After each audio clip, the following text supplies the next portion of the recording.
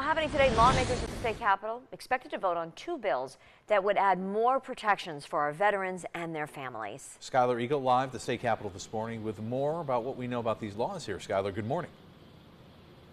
Ryan, Christina, good morning. Both bills in the legislature have bipartisan support. One of these bills would provide additional protections for family members of veterans who are undocumented. The other seeks to address homelessness when it comes to veterans and end housing discrimination. The Alex R. Jimenez Legacy Bill would make New York the first state to provide resources for the federal program and hire lawyers for people at risk of being deported. New York would allocate those resources based on the federal program to those family members who are undocumented. The second bill looks to address homelessness for veterans in the state and prevent unlawful housing discrimination for veterans who may be experiencing substance abuse or mental health issues.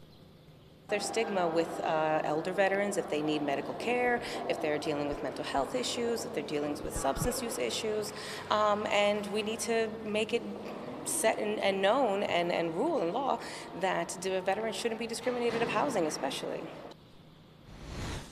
And that vote for both of those bills is expected to happen at some point today. We'll have the latest on air and online. For now, live in Albany, Skylar Eagle, News 10 ABC. Thank you, Skylar.